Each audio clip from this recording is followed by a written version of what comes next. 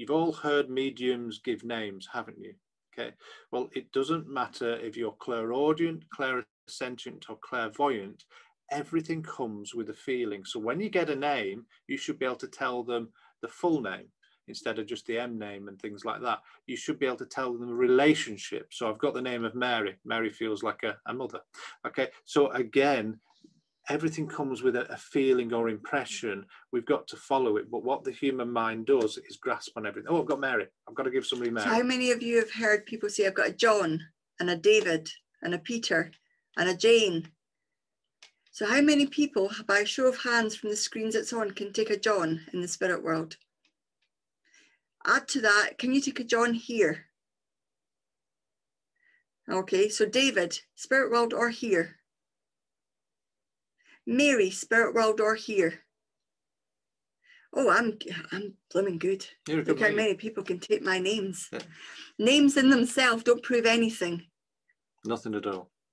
And everybody wants them. Everybody wants a name. But however, if you say, I've got Mrs. Erica Taylor here, that makes a difference. It's like, oh, full name. Okay.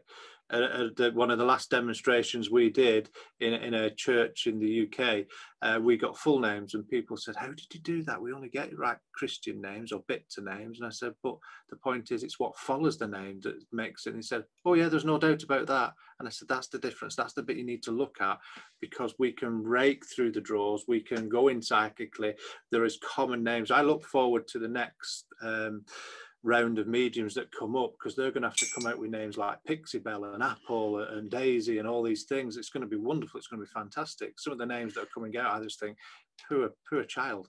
But again, they're going to be different, because I remember many years ago, a lady said to me, well, you gave me Mary and you gave her Mary. And I said, well, whose fault that your mum was called Mary and her grandmother was called Mary? I've got no decision on that, but it's how they come through. We've got to look at the relationship, the feeling that comes with it.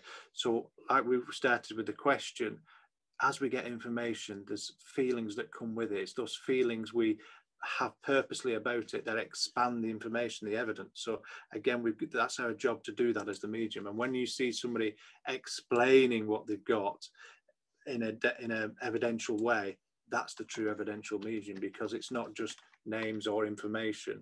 It really is about the personality, the character, the essence, and how the story goes together.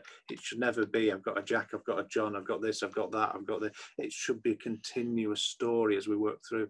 That's a craft. That doesn't happen overnight.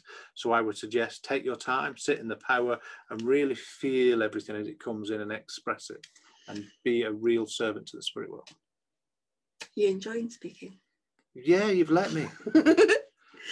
Oh.